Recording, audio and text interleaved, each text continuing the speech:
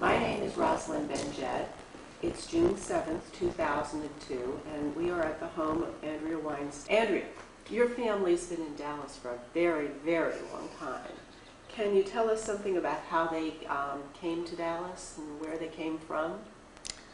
My father's family, the Waldmans, originally, as far as we originally thought they were from a small town called near Tarnopol, a little shtetl near Tarnopol, somewhere in that vicinity. At any rate, the family came here just after, my grandfather came here just after the turn of the century.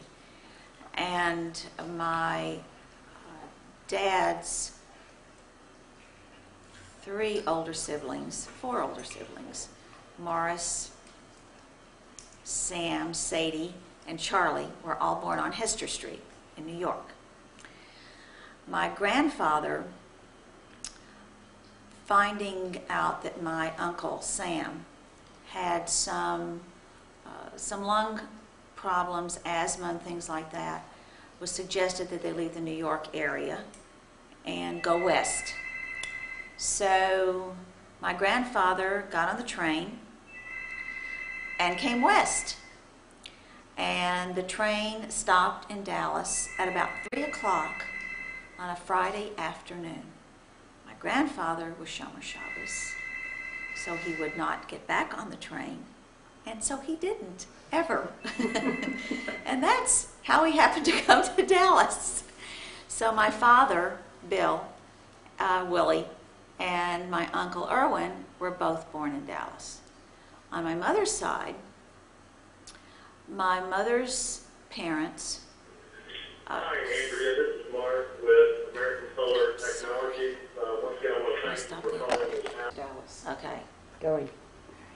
So my grandfather, Abe Waldman, came to Dallas. It was Friday, 3 o'clock, when the train hit the depot. And he was Shomer Shabbos. So he got off the train, and he didn't get back on.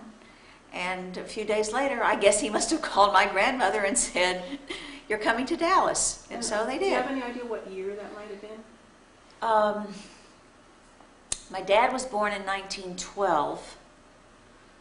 So that must have been, let's see, my Uncle Charlie was already born. He was, I think, about 4 years older than my dad. So it had to have been somewhere between 1910, 1911, somewhere around there. Not exactly sure of the date. And on my mother's side, my mother's parents, my mother's family came from Russia, Riga and Latvia.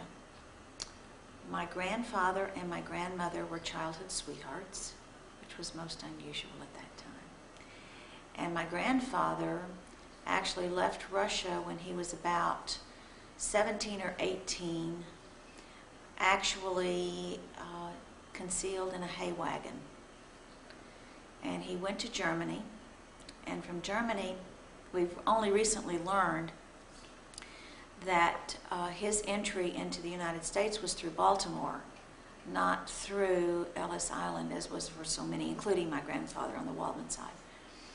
So my grandfather came to Baltimore to Chicago, where there was family. He subsequently sent for my grandmother, and they were married in Chicago, where my mother was born. My mother and both of her older sisters, her older sister and her younger sister, were born in Chicago, and they came to Dallas when my mother was 6 years old. So my mother has been here since she was 6, and she was born in 1913. Now, after they moved here, did they have other relatives come and join them? My grandfather was the only member of his family on the Kessler side. That's my mother's maiden name, on the Kessler side. Actually, the name isn't Kessler, it's Kessel. But when he came in, it was changed to Kessel. And he had 2 older brothers, neither of whom came here. One went to Israel, and his family there's still family in Israel, still cousins in Israel, from that brother. The other brother, from what we understand, stayed in Russia and was lost. He and his family were all lost in the Holocaust. On my dad's side, there was family, and still is family, we've discovered through a lot of genealogy work. But in terms of my grandparents, my grandmother and my grandfather, family came and were in the New York area, and there's still family in the New York area. But no one else came to Dallas. The Waldman contingency in Dallas consisted of my grandmother and grandfather and the 6 children. And on my mother's side, my grandparents and 4 daughters, all of whom really have, well, some of whom, the eldest of my mother's sisters, lived in Colorado for most of her adult life. And then my mother and her 2 younger sisters all lived here.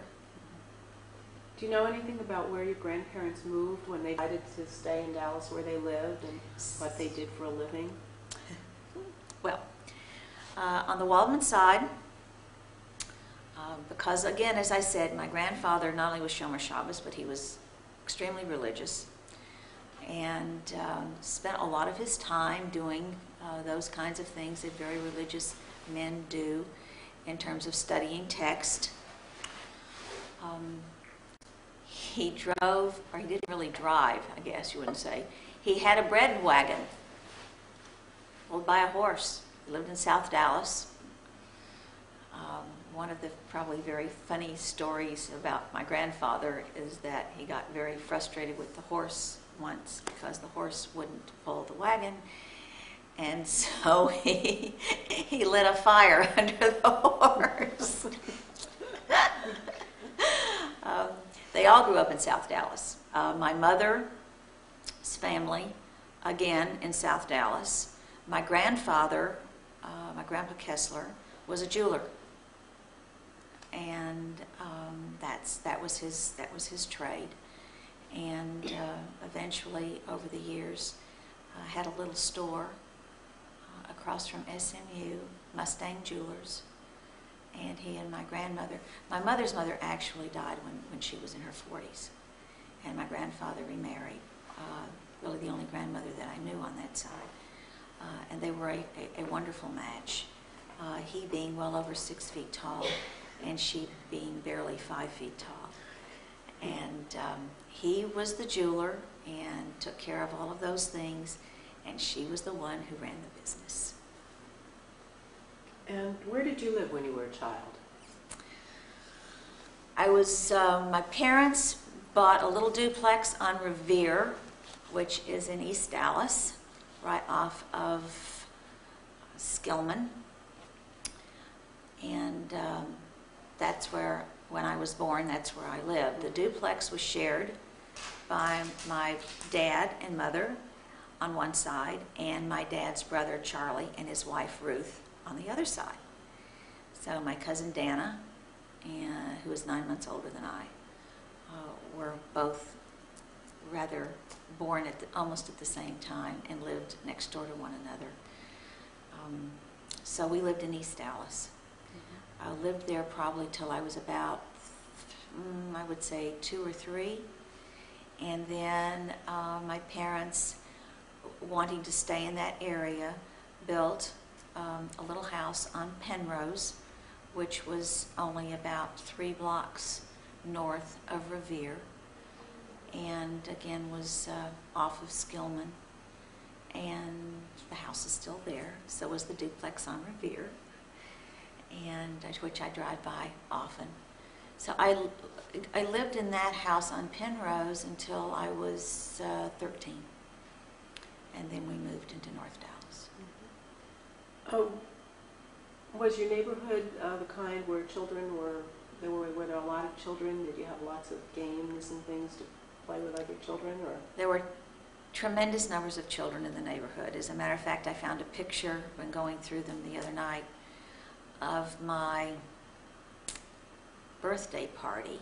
I was probably about 5 or 6, and 2 of the kids at the birthday party were the long children who lived right in back of us. They also had 3 girls, and ultimately there were 3 girls in my family. And we played together all the time. My father, being an avid sports enthusiast, probably had some difficulty with the fact that there were 3 girls and no boys. Therefore, it was incumbent upon him to make sure that at least one of us became a sports person in the family. I guess since I was the oldest, I was elected. So frequently in the summertime, there were baseball games in the street, and lots of kids. It was a wonderful neighborhood. It was, in terms of being Jewish in that neighborhood, there were very few. But that didn't seem to make any difference. On our street on Penrose, actually was interesting, there were 2 Jewish families, ourselves, and then a family with whom we became very, very close, both of whom, actually the wife, was a Holocaust survivor, and her stories fascinated and at the same time frightened myself and my younger sister. We were one of 3 or 4 Jewish kids in the school. Never seemed to make a difference. What school was it, your elementary school? First of all, I went to Robert E. Lee. I think my mother, quite honestly, was very anxious for me to be out of the house. I was a very, very busy child, extremely so, as a matter of fact. I was anything but quiet. I walked when I was 8 months old, and that was probably a sign that things were not going to be good from there on. She never could find me. Occasionally in the morning when she would wake up, and she was a very early riser, she would find that my bed was empty and I was nowhere to be found. That was because I had gone next door to the neighbor's house to engage them in conversation, have a little breakfast. So my birthday's in January. And at that time, you could enter class as a midterm student. So she promptly found that Robert E. Lee would take me. And it was not exactly around the corner, so I had to ride the streetcar to school. And the streetcar line at that time was at Mockingbird. The line actually ran just east of Mockingbird. That was the streetcar line. So Mother took me over to take the streetcar, and those were the great days when you didn't worry about your child at 6. You're riding a streetcar by themselves. And so she asked the conductor to that he was dropping me off at Robert E. Lee, and then I would get on the streetcar and come back. And I'm told, I don't remember this, I'm told that after the first day I told my mother that it was not necessary for her to bring me to the streetcar line, that I was perfectly capable of doing this by myself, and so I did. I went to Robert E. Lee for 1 semester and then was allowed to come to Stonewall Jackson, which is right there at the streetcar line, and spent the rest of the 1st grade through the 7th grade at Stonewall Jackson. Maybe this is the time for you to tell us about the fire. Oh dear, and one of the more infamous moments in my life. I did several things that were not exactly sterling, but probably the most unique and interesting was the fire. Obviously it was an accident. I vaguely remember what happened. I've been told over the years that I guess at some point in time I finally did say that I had been the cause of it. It was winter time. My dad would get up very early, and we had a furnace, a floor furnace in the living room, and then we had small gas stoves in the bedrooms. So he would get up and he would light the stoves. And I was an earlier riser than anyone else in the house. And I had a little toy broom, not a toy broom, a small broom. And I was playing with it and doing things and probably just pushing, just pushing the button as far as I could go. And obviously it came too close to the gas stove. Well, I took the broom and threw it in the closet and closed the door. And everybody got up, and quite some time later, probably,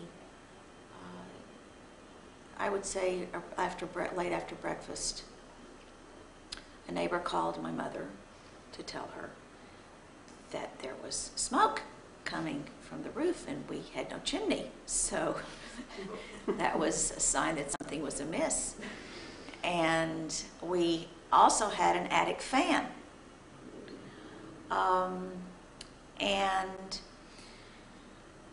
my mother started looking to see if she could find the smoke. Well, what happened, the broom had obviously been smoldering in the closet.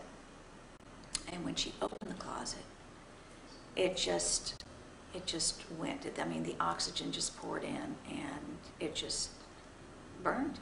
And it burned the whole house down. Oh my goodness.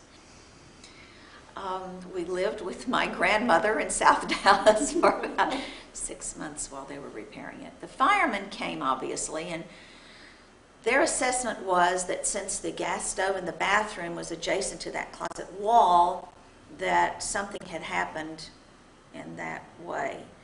I don't really remember telling my parents that I had, actually been the cause of this disaster.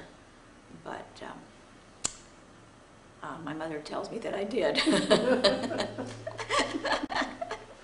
And so the story has been rather infamous. There were a couple of things like that I did that were unique. Mm-hmm. Oh, what about high school? Where did you go to high school? Went to junior high at Long Junior High, and was rather unpleasant, shall we say, I guess is the best word to use, when my parents informed me and my sisters that we were going to be moving to North Dallas.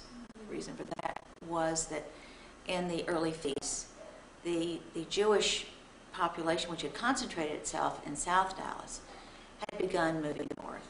Many moved into the University Park area, and most started moving into this area, in the Preston Hollow area. Devastated. Worst thing in my whole life.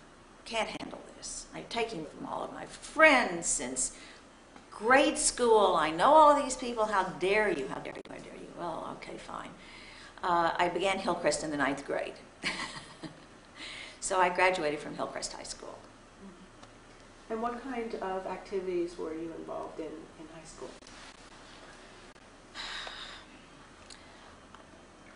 I was involved in debate and in theater, which were my loves.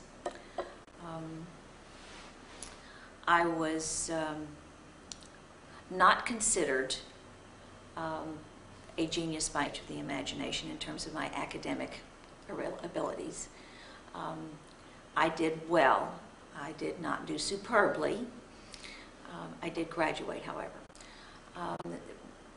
Other activities, I was also very involved in BBYO, in the B'nai B'rith, in the B'nai B'rith Girls BBG. Ultimately, I guess maybe that was, I don't know, important of things to come. I don't have any idea, but I ran for my first regional convention to be the chair of that, and had that piece.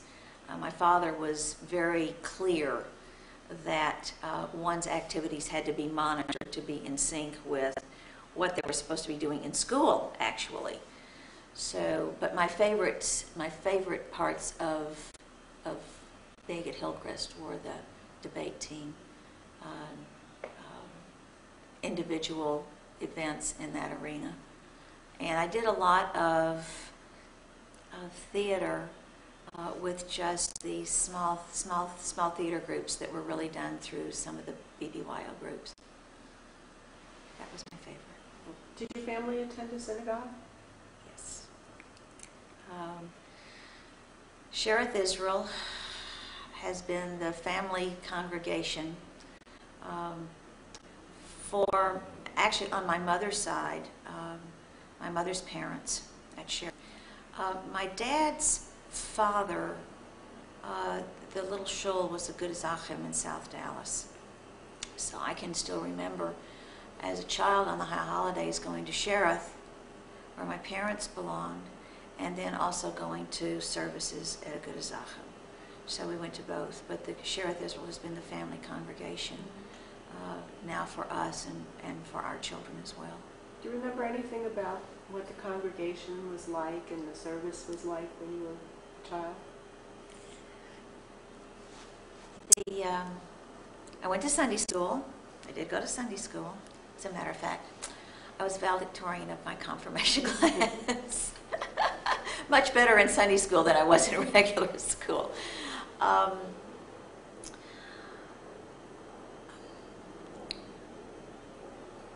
Services, I remember mostly going to services on a Friday night, not so much on Saturday.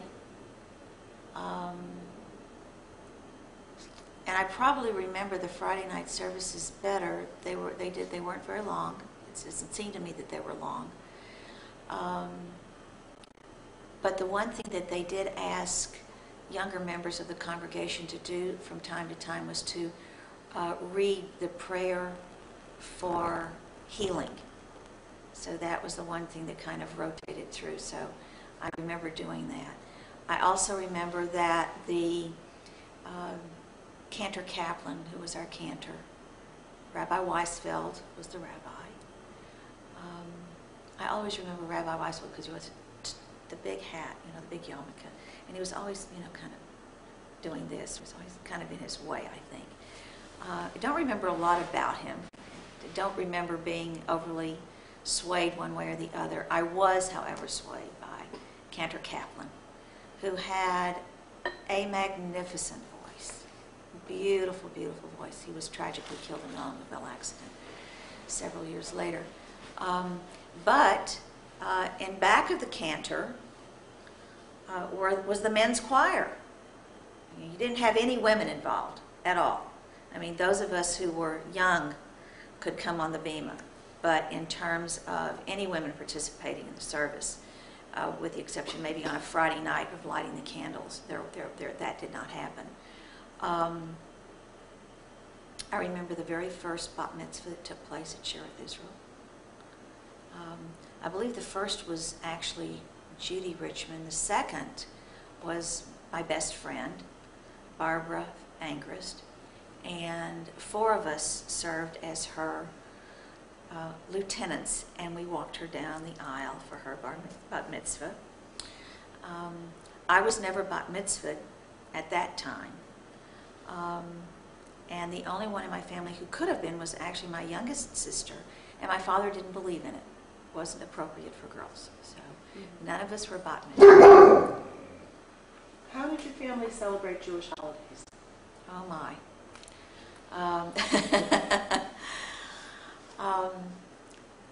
The one that is probably the most vivid in all of our memories, all of the cousins to this very day, was Passover. It was usually at our house.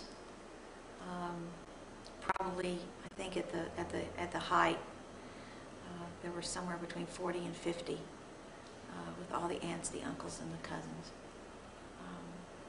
My grandfather on the Waldman side died when I was 8 years old.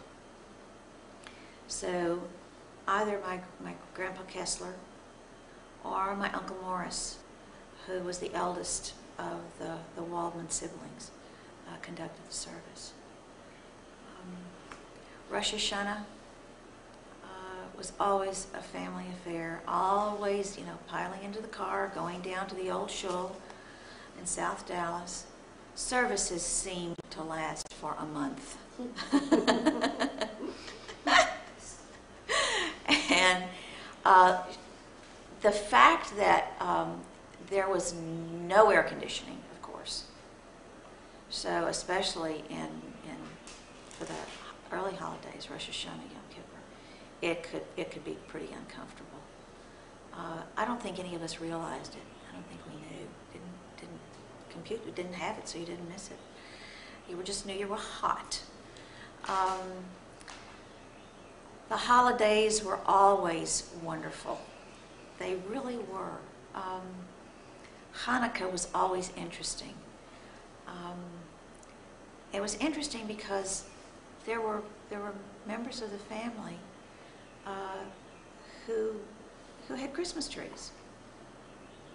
Not in my house, ever. We had Hanukkah for 8 days. One of the very funny stories about celebrating Hanukkah in the family. In my sister Linda's class, she was in the 2nd grade at the time, and the 2nd grade teacher had asked one day, how many of you have your Christmas trees? And so most of the class raised their hands. And so the teacher said, oh, don't worry, I'm sure by the time you come home today, you will have your Christmas tree.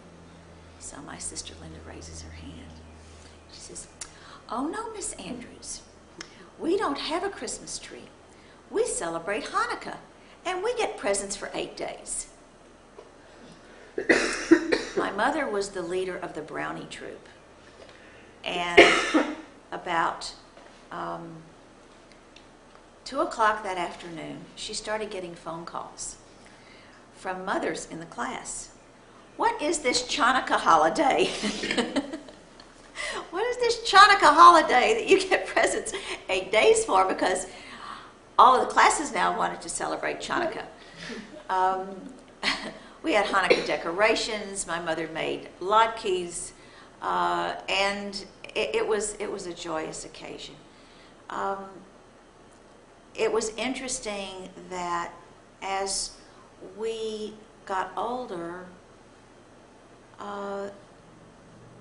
my parents established a greater affinity with the holidays, and I think with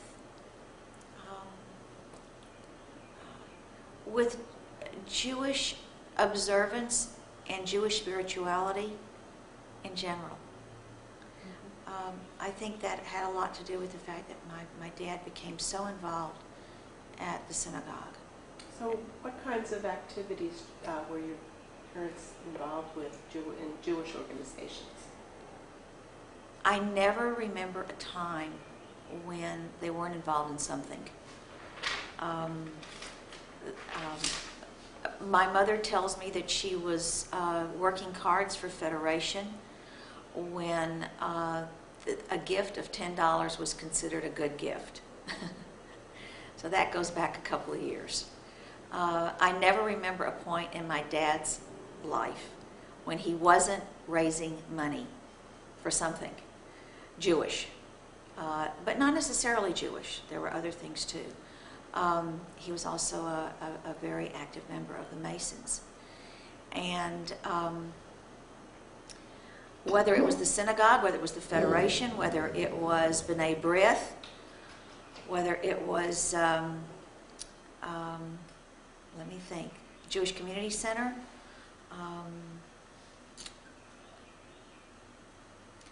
whatever organization existed, Jewish organization existed in Dallas, Texas at that time, they belonged to and were active in. Mm-hmm. And what did your parents do for a living at that time? When they first married, actually, my dad went to Drawn's business school. He was a stenographer. And as to the end of his days, he could still take shorthand. My mother, my mom's mom was a true artist. She was an incredible seamstress. She made all of the clothes. She had made her wedding gown. She made my mother the veil and the little hat covered with millions of seed pearls from my mom's wedding. And my mother inherited that skill.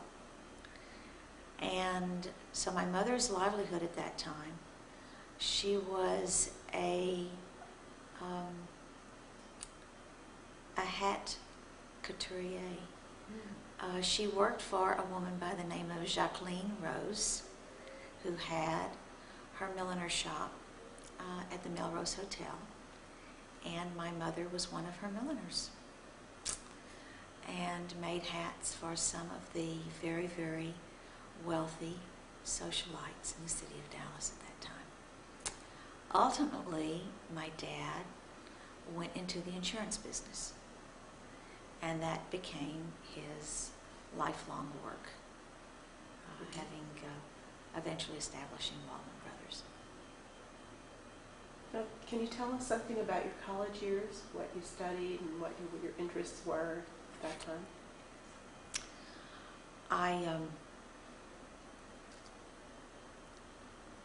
I wanted to go to the University of Colorado. That was probably because we spent almost every summer in Colorado, because my dad's brother, Sam, ultimately lived in Colorado. As a matter of fact, he was my husband's high school principal.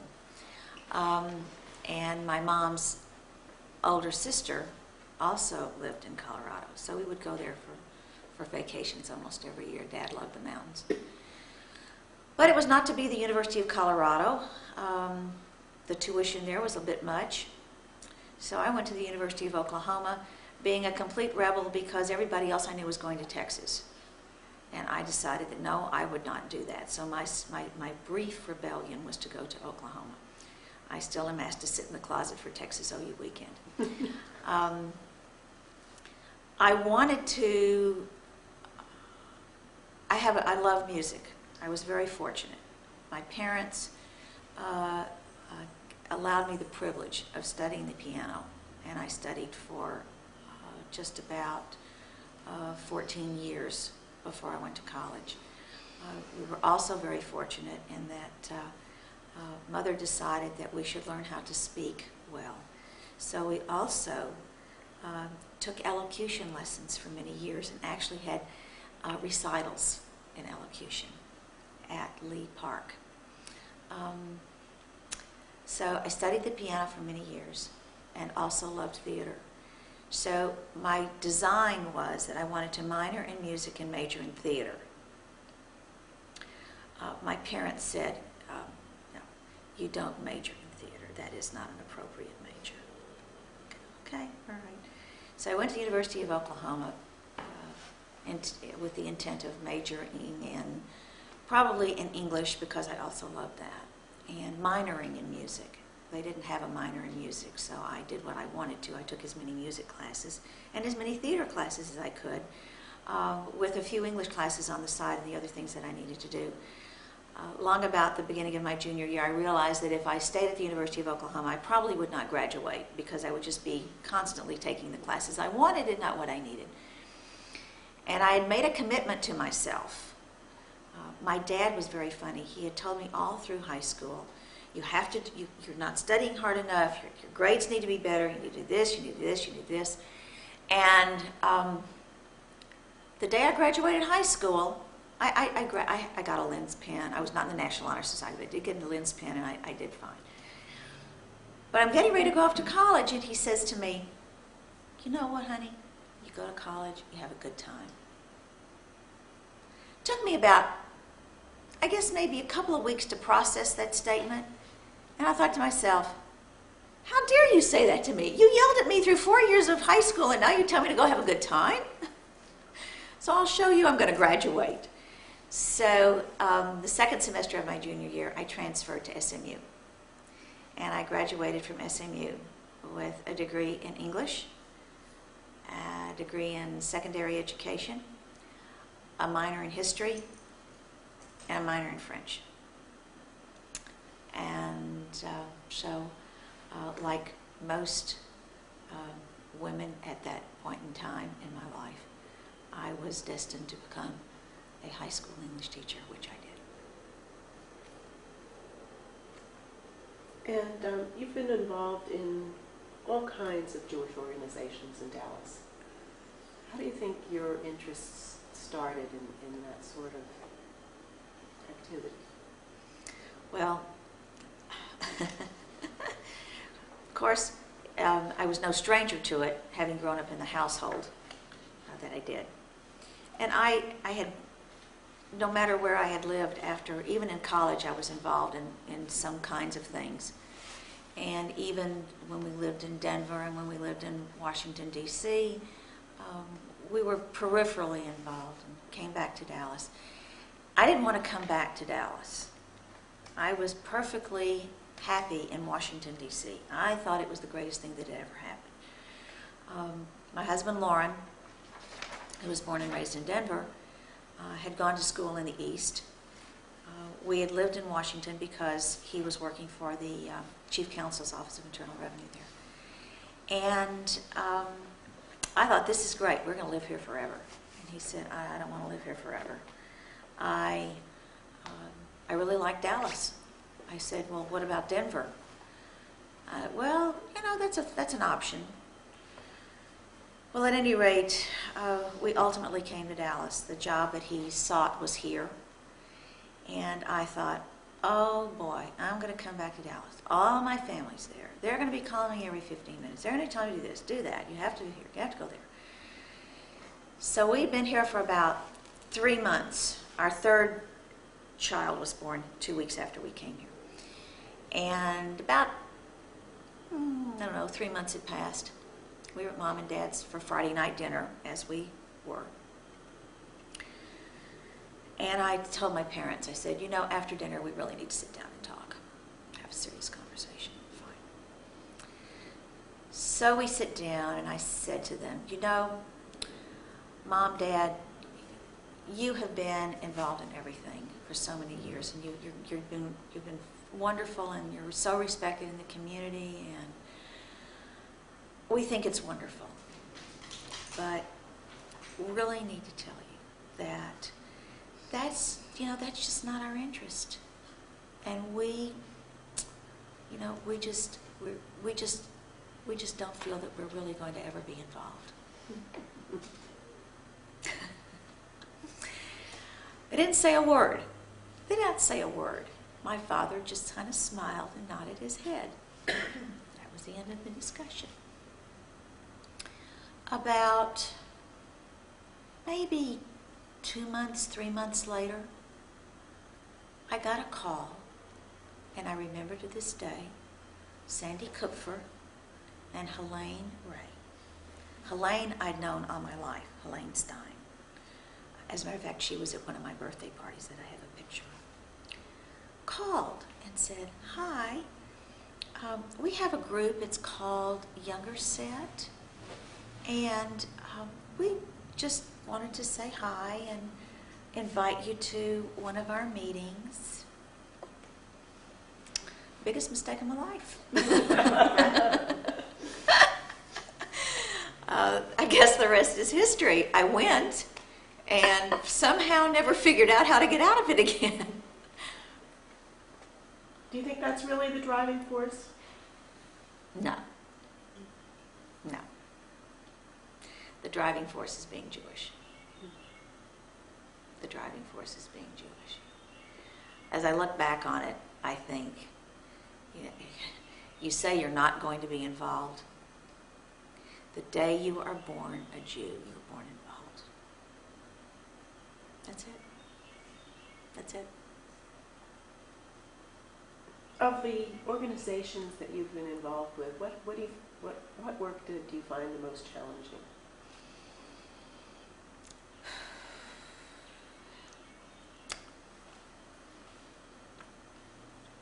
I would have to say community relations. And I don't just mean the organization community relations. I mean community relations. I think that's the most challenging. It's the most challenging because what you try to do is to allow people to bring their ideas and their thoughts to the table, and then find a way to have a positive outcome. And it doesn't make a whole lot of difference what organization that is, because that's at the base of what makes an organization happen and what makes it work. So almost any any challenge that I've had in any organization, it's always been in that arena, to try to affect a place and a point of departure that produces a positive outcome. Can you give us an example of how this actually worked?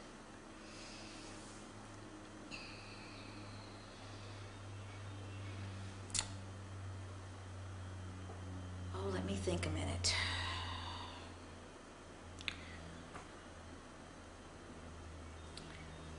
There are so many, but I think probably a defining example would be an issue that affects a community and that can be so extremely divisive. And that probably occurred only a few years ago. And that was the issue of who was a Jew. And it was the great controversy in Israel, the great controversy in this country. And for us in Dallas, Texas, how do we deal with that issue so that everyone could come away whole?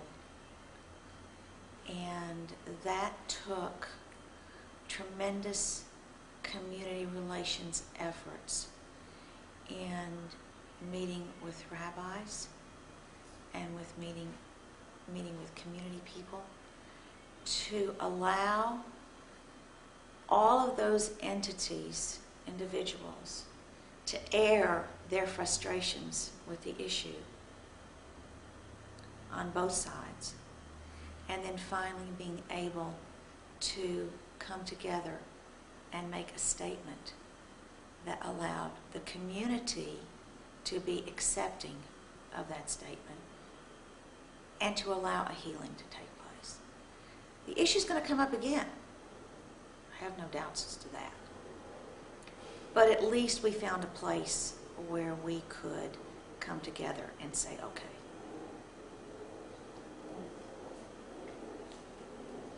You've worked for Federation for a long time as well.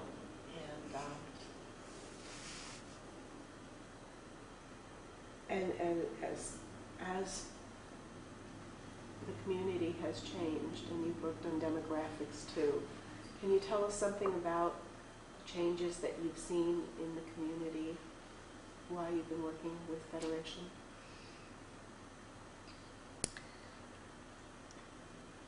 I think it's on two levels, really. First of all, having grown up here, I saw the city move from something that was rather small and intimate, something that was rather large. Over the years, as far as Federation is concerned, you've seen an organization that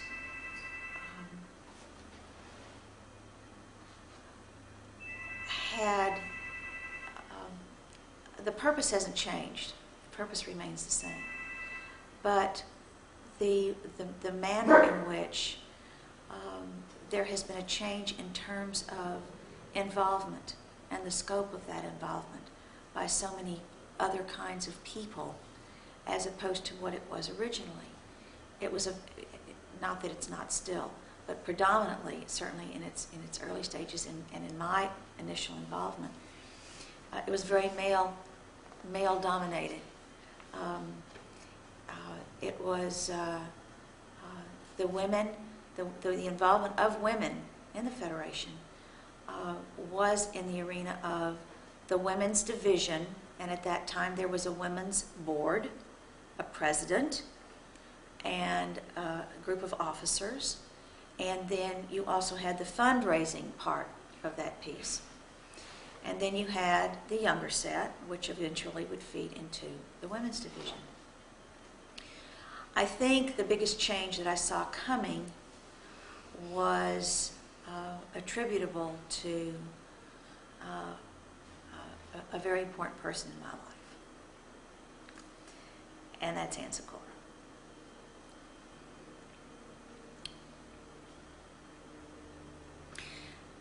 Anne was a unique individual. Maybe it was because she was so tall. And when she stood up, people would listen. She began to understand very early on that this women's board, it was stagnating in a way, because the president of that board never moved beyond that. Once she finished that job, it was done. There was no moving into that big federation board. The woman who should have been there for 150 years was Fanny Shannon, and wasn't. But it was Anne who said, "We're not going anywhere here." And so the move began to enable women in this community who felt strongly, not so much strongly that they had to make a difference in terms of the Federation, but that the Federation was missing an opportunity in not engaging women in this community who had a distinct role to play, other than just planning the parties and baking the cookies. So that's been a major change. The Dallas Jewish community is a completely different entity than it was. We've been back in Dallas almost 34 years than it was 34 years ago. 34 years ago, it was still a fairly small town. We did not have a tremendous influx of people outside of the Texas milieu. I mean, from New York and California and all over the place. Interestingly enough, 34 years ago, we started bringing in our very, very first refugees from Poland. Our first were from Poland, not from the former Soviet Union, from Poland. And that was one of the first things in which I got involved, was in meeting them at the airport with your mother-in-law, with Mrs. Andrus, who could speak Polish.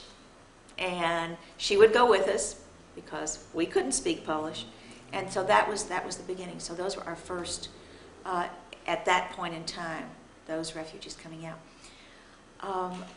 Over the last 34 years, with the advent of large corporations moving their offices here, you have a completely diverse Jewish community.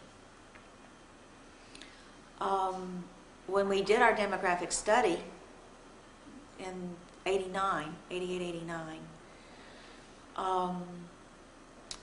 we assumed at that time somewhere between 38 and 40,000. The demographics that had been done in the 70s, we were 18,000. So you already see the distinction there.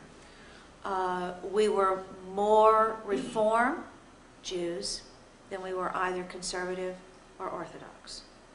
That probably hasn't changed a whole lot, but of course we haven't done the demographics in, well, now it's been obviously 10, 15 years. We were, as the demographers called us, an odd duck. On one hand, we resembled a community like Phoenix, and on the other hand, we resembled a community like Baltimore. So that begins to show you how diverse the community has been. It's interesting as I look over the years. I remember Everett Rosenberg, when he was Federation president, saying that one of the greatest challenges facing the Federation was in having leadership, that there was a gap, that you had those leaders who were in their 50s and 60s, 70s, but you didn't have the group in their 40s who were coming in to, to make up that difference. Well, now I'm in my 60s. and I'm kind of looking at it, from his perspective. And the change is, and last night might have been a good example. Last night we had a wonderful evening, sort of kicking off the Israel Emergency Campaign. And as I looked around the room of the 160 some odd people who were there, what was, I think, the best part of the evening was the age. There were a lot. There were so many young faces there, men and women in their 40s, who are becoming major contributors, but also major activists in the community. And that's what, of course, gives a community its longevity.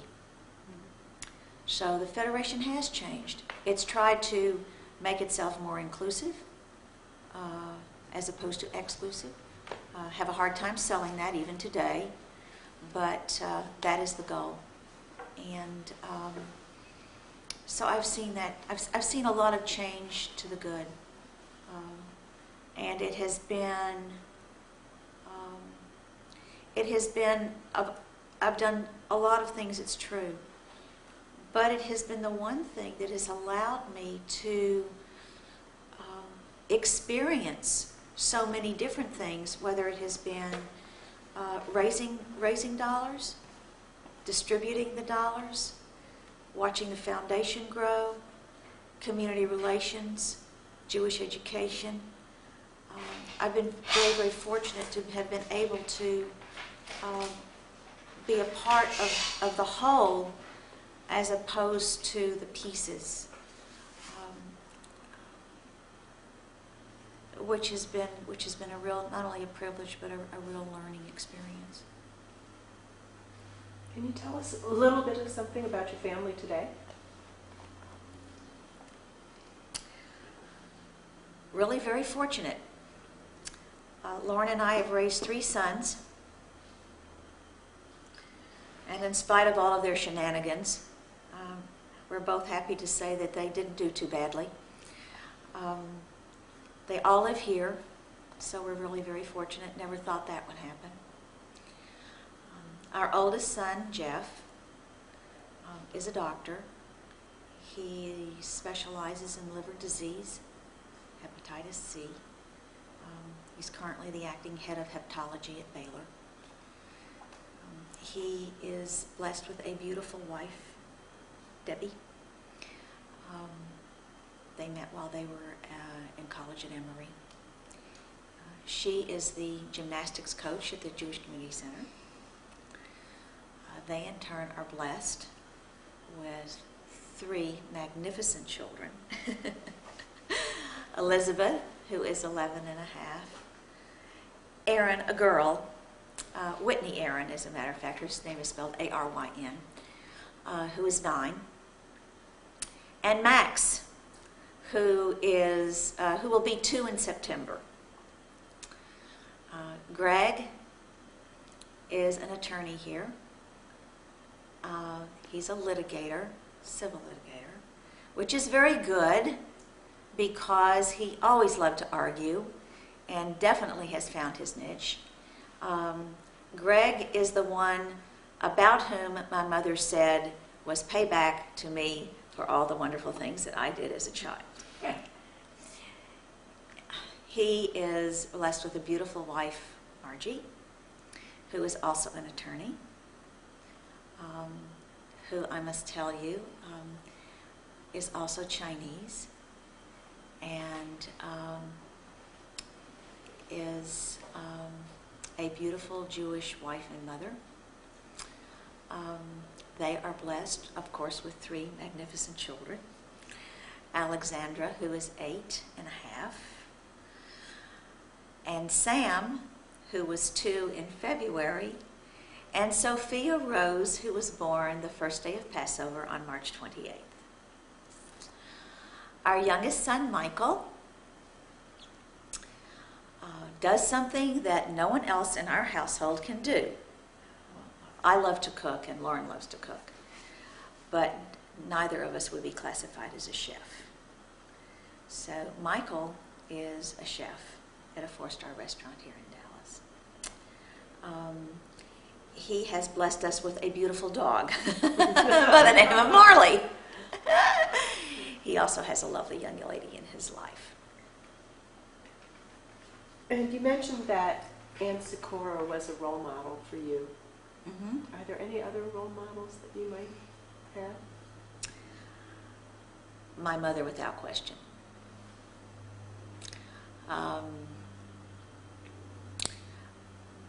My mother,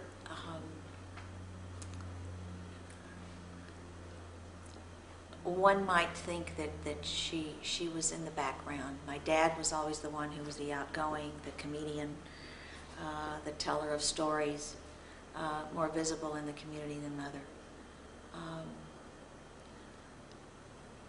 But quite honestly, without Mother,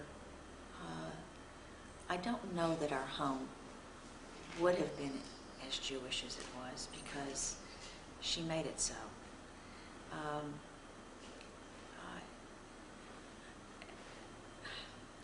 There was never a moment in time when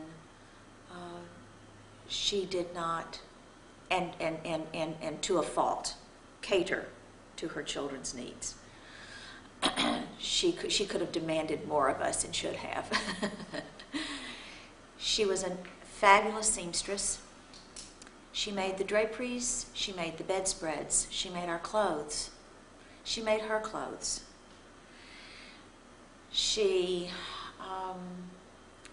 was known for feasts on a table that a person whose name will be familiar, Zella Sobel, often said, after eating at my mother's home one time, I'm going to learn to cook like Sadie Waldman. She took us to piano lessons, she took us to school, but most importantly, I think the role model that she is to this day is her strength. Is her strength. And of all your achievements, what are you most proud of? Oh my.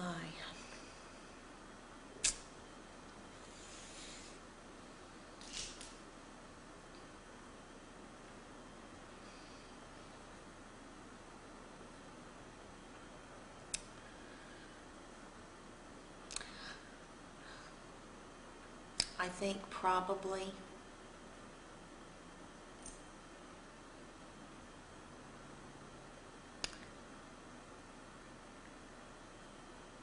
seeing my children begin to understand that beyond their goals and their roles as husbands and fathers, that there is a greater calling for them as well. And that if in some small way I've contributed to that, then that's the icing on my cake. Yes. Is there anything else you'd like to add before we turn off the machine?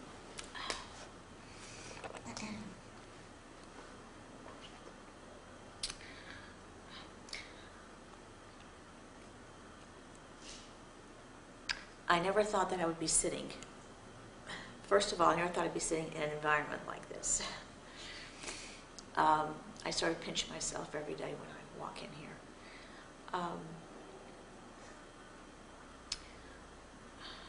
I have been so fortunate. I am married to a wonderful man who I only saw 5 times before we got married, almost 41 years ago. He has been, we've grown up together in a way. We married when we were 21, and we've grown up together. He's made a beautiful life, my life beautiful. Thank you so much.